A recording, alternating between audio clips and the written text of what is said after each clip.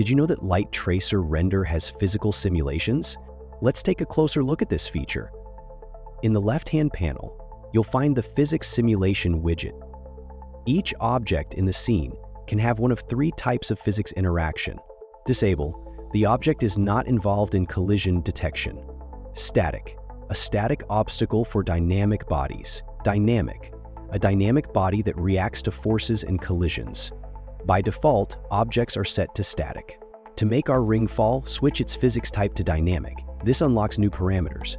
Shape accuracy, the collision hull that wraps the 3D model.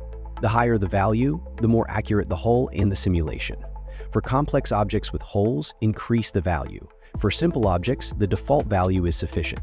Keep in mind that higher values increase simulation time. Friction factor, the amount of friction force between two bodies. Bouncing factor, the elasticity of collisions ranging from perfectly elastic to perfectly inelastic.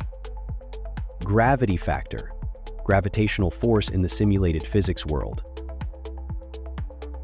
Recording time, the maximum duration of the simulation. You can simply drop an object to make it settle correctly on a surface. To do this, press Run and move the object in the scene. To record the animation, press Record. Once recorded, the animation will appear in the Baked Animations tab in the right panel. Add it to the timeline and you're ready to render a video.